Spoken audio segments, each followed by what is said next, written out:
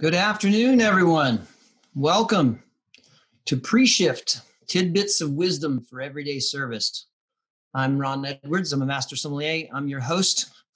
As we go through this series, and it continues on every other week, we'll end up with other people on with us to discuss things. But today, it's just me talking about the first 30 seconds, how incredibly relevant and poignant it is that you understand the purpose and all of the ins and outs that are happening at that first 30 seconds of your interaction with a guest. And you can apply this broadly in the hospitality vein to you're the front desk clerk at a hotel, you're the host or hostess at a restaurant front door. It's still the same sort of thing. Now, this particular conversation, we're going to be talking about your frontline service employee, either your server, your sommelier at the table, where the guest has already been seated, but you can apply these principles more broadly.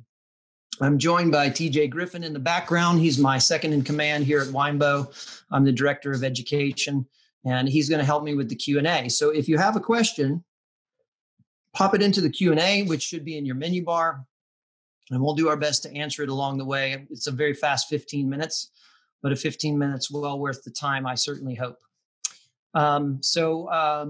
Given a couple of seconds for everybody to join. A little bit of advertisement for this week and next week. Next week, the topic is the adventure of wine by the glass. And we're going to cover a lot of the thoughts and principles and how to work with your wine by the glass system and hopefully help you feel more comfortable with what it's really about and be more efficient with it inside your businesses that we hope are still open and if not, as they reopen. All right, let's get started. I'm going to use some visual aids here in a little bit. I'll talk about an actual menu of a client I used to have and how that plays into it. But we spend a lot of time as trainers in the hospitality industry talking about those first impressions you have with your guests and how important they are. But I haven't always heard the connection put from the idea of it's so important to get there fast. It's so important to be present at the table quickly and that sort of thing connected to the end result, the cause and effect kind of relationship that you're dealing with. And it is important, I have found through the course of time to do that. But, sometimes I think it's important that if you're going to listen to somebody, if you're going to take what they have to say for any kind of seriousness, you should know a little bit about them. And if you didn't read the bio, when I posted the invitation, I spent from 1989 to 2005, I was a part-time or a full-time employee in a restaurant the entire time, either starting as a server while I was in college and then moving from server to manager sommelier to general manager sommelier. And then actually in 2005, I left full-time restaurant work and went into restaurant consulting as well as, actually just consulting in general. It involved both the restaurant world, hotel world, and imports and a bunch of other things. And so you're basically looking at, 1989 to 2017, I was involved in one form or another with helping people in hospitality. And along the way, I made a lot of mistakes. I got a lot of good advice from other people, and I learned a lot from my mistakes and while I was helping other people learn to do their job better. So that's where all of this conversation comes from. So you can decide from that whether you feel like you can trust me at all. Hopefully you do. All right, so those first 30 seconds are there to do some very specific things. They're there to set the tone, how this evening's going to go. They're actually, whether you realize it or not, the guest will have decided before you leave that first 30 seconds at the table, whether they can trust you or not. And trust is so important in the environment where you want to establish hospitality. They're going to decide on their budget. They had a budget in mind when they came out to your restaurant, and it was based on the restaurant they're attending and the occasion of their evening and their own personal taste. And so if their budget was, $100 for two people, and you don't establish trust, their budget may not be $100 for two people anymore. It may have shrunk.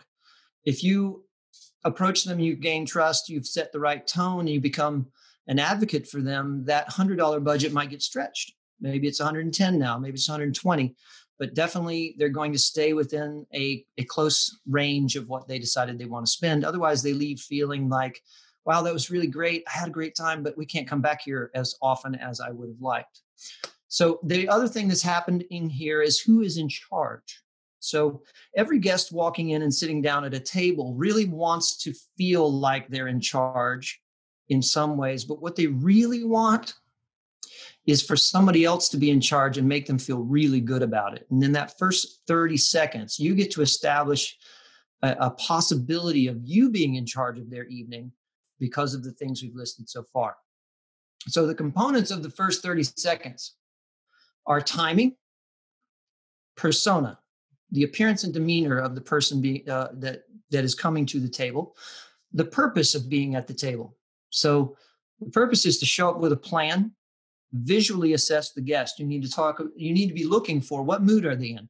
What attire are they wearing? That could be an indication of the style of the evening or the kind of people they are, not judging them for their financial backing by what they're wearing, but rather the style of the person. One of my favorite wine purchasers throughout the years, I think he came to the restaurant almost every time in a pair of Bermuda shorts and a golf shirt, but he single-handedly kept me in wine business for years. Body language. Are they happy? Are they sad? Do they look like they have an intimate moment going on? Do they look like they're kind of standoffish with each other? All of these things are important to realize. And then meet them where they are. This is something that Madeline Terfon taught me, beat into my head over and over again, because it's such a truth. You have to meet your guest where they are. You can't even expect them to come 1 inch to where you are because they're the guest. And so make sure you're trying to meet them where they are. And then finally, that purpose of showing up to the table and that purpose of the first 30 seconds is to invite them into a great guided experience. And you're going to be the guide. So let's break down each component of these first 30 seconds. If you're having questions, make sure you use the Q&A bar. TJ put in a note, is that every week or every other week?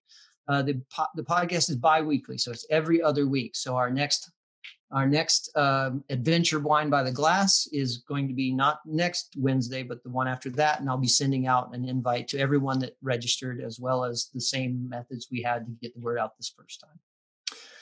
So timing, so important. And any good restaurant trainer has said this to their person that they're training every time about how quickly you need to get in touch with your guest. And it really boils down to this: 15 seconds feels like 30 seconds to the guest when they're sitting there wondering if they're going to get acknowledged.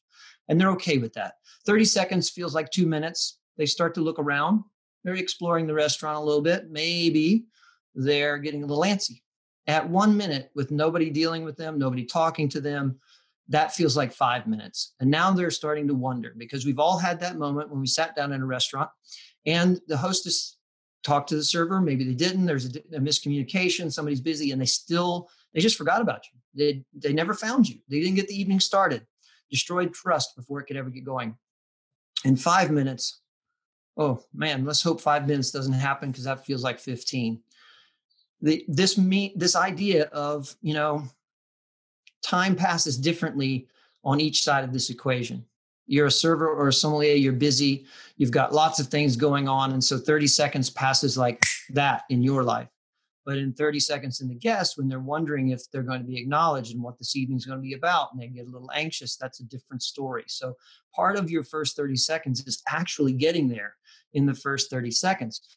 Now, a quick acknowledgement will often take care of this issue without getting into like the whole, let me take an order. You're nearby. It's not the first thing you can do right then, but you can walk by and say, good evening. I'm going to be right back to take care of you. Good evening. So glad you're here. I'll be with you in just a moment. But we don't want to stop by the table with full hands. And this is sort of an empty hand greeting. Not that you have nothing to offer, but that you're not walking by with hands full of dishes where you just cleared another table. You could make eye contact in that way with someone at the table and kind of nod at them or let them know that you've seen them, but you wouldn't want to stop and talk to a guest while you have dirty dishes in your hand from somewhere else. That just doesn't feel right to them, and it doesn't look clean on your behalf, because that's part of your persona. And the persona is a huge importance of this aspect. Persona. That's everything you're emitting to them. It's not just your physical appearance, it's also what you're giving to them emotionally and the vibe you're putting out. And so your appearance, without any doubt, has to be neat, clean, and orderly. The reality is, if you sit down, like I travel in planes a fair amount, not right now, but normally I do. And if I sit down in the seat and the seat itself is dirty, or the back of the tray table that pops down is dirty, then I just assume the plane hasn't been cleaned, and that I should get out my sanitizing wipe if I have one. If you show up to a table wrinkled, your apron is stained, your hands don't look clean, your fingernails aren't trimmed, any of that kind of stuff, it says to the guest, this whole restaurant isn't clean. And most assuredly, my server isn't clean, because if the management here will allow my server to come to the table, or my sommelier to come to the table with disheveled and not looking right, then they are not paying attention to details other places. It sort of falls into that old idea of Van Halen once upon a time in their contracts with venues required that they had bowls of M&Ms with no red, I think it's no red M&Ms. It was one of the colors had to be eliminated from the bowls of M&Ms. And it really wasn't because they hated that color M&M. It was because if that one detail was taken care of, they were pretty sure all the other stuff that was a major had already been done. And that was just a factor of trust for them. We have the same opportunity when we deal with our guests in that first 30 seconds. So make sure that you press your shirts. Make sure that your uniform or lack of uniform. A lot of restaurants have moved to sort of a vibe, right? It's like, but you make sure you fit into the vibe, and that you're not a disheveled vibe, but rather if it's black t-shirts and jeans, that's fine. Don't wear a faded, gross black t-shirt. Wear a good black t-shirt, and don't wear ripped up jeans. Wear jeans that you'd be proud to wear, in regardless of the situation. So stay in context with your business. I've been a few places where the clothing was sort of like what they might wear on the street, and you really couldn't tell the difference between the bus person and the wait staff and the manager, and just everybody worked together. And that's fine, but make sure you're neat, clean, and orderly. Hygiene is just a non-negotiable. I know there's lots of people that have their own personal views of what hygiene means, et cetera. In the hospitality industry, hygiene is about what the guest thinks, not about what you think. And the guest doesn't want to smell your perfume, and the guest doesn't want to smell your cologne. This is a tough one because a lot of people like their cologne and perfume, but it doesn't belong in the dining room. Body odor is completely out of the question. So that particular choice in hygiene just has to live inside the world of hospitality, where it's about the other person and not about you. For those of you who smoke, I'm not condemning you for smoking, but you shouldn't smoke in your uniform or the clothes you're wearing at work. The main reason for that is you carry it into the dining room with you. And as soon as you get near your table, they know exactly what you've been doing over the last 15 minutes. And when they smell it, it's not so much that it's so offensive about the smell. It says that among your priorities, you're going to leave at some point and smoke and come back, and they wonder if that means they're going to lack service during that time. And keep mints on hand. If you're like me, breath can be an issue sometimes. So keep those mints around. And when you're feeling a little cotton mouth or you're wondering, pop that mint in to make sure that there's nothing in between you and the guest to cause any kind of offense. All right. So that's great.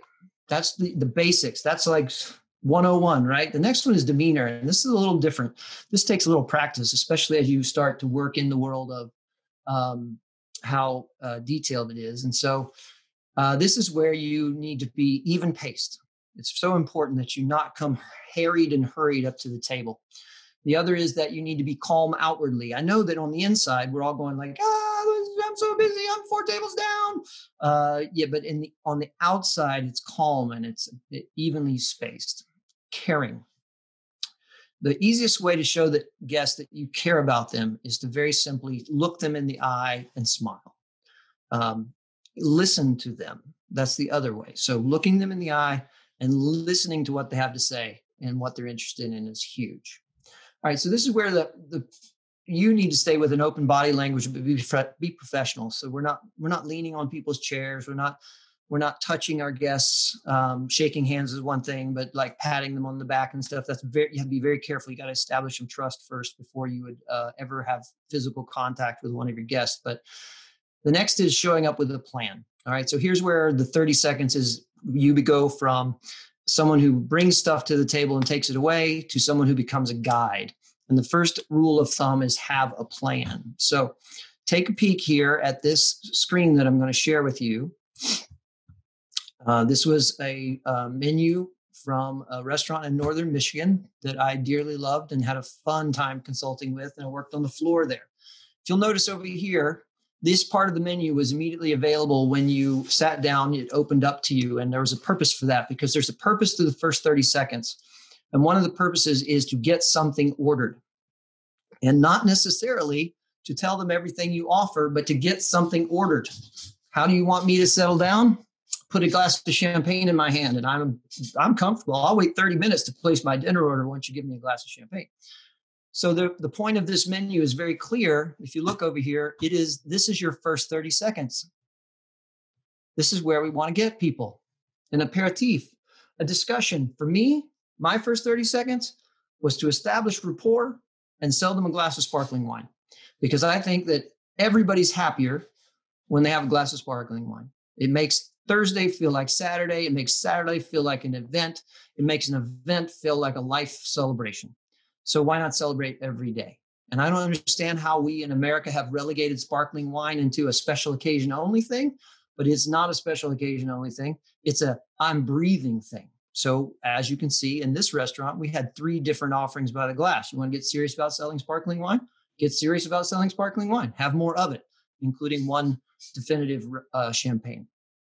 So for me, I'm introducing the restaurant to people. I'm just getting straight to the point. Welcome, you're here. I'm so glad you're here. It's so great to have you in the restaurant.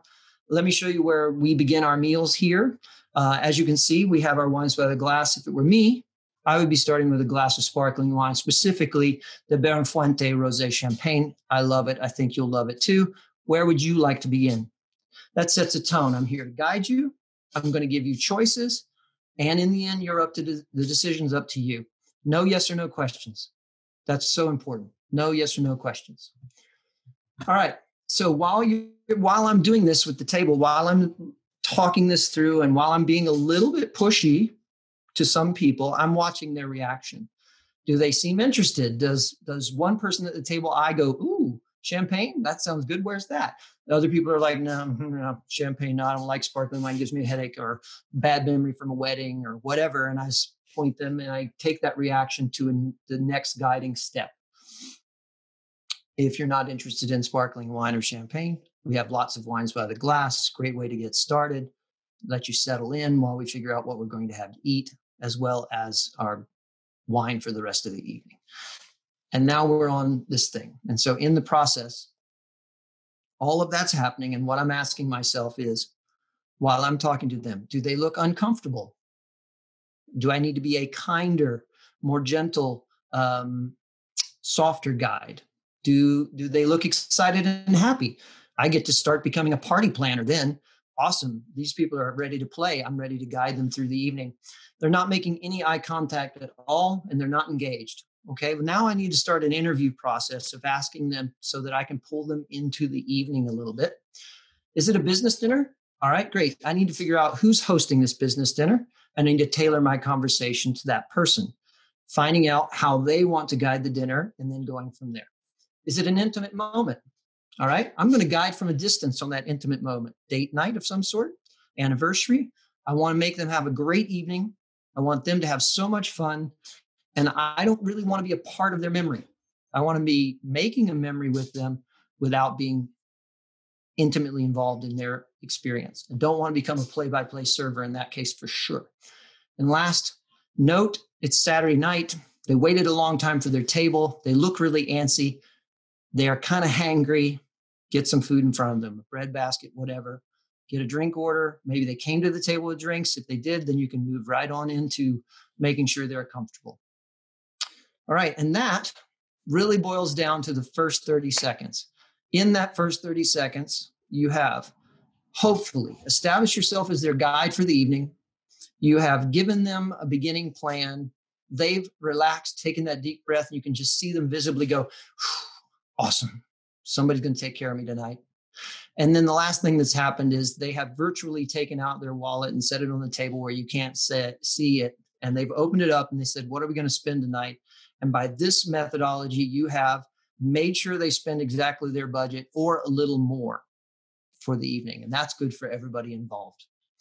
So I thank you very much for your time today. I hope that you find these comments valuable and that you'll be able to listen to this again at some point, and that you'll join us not next Wednesday or Tuesday, the Tuesday after that. That would make it the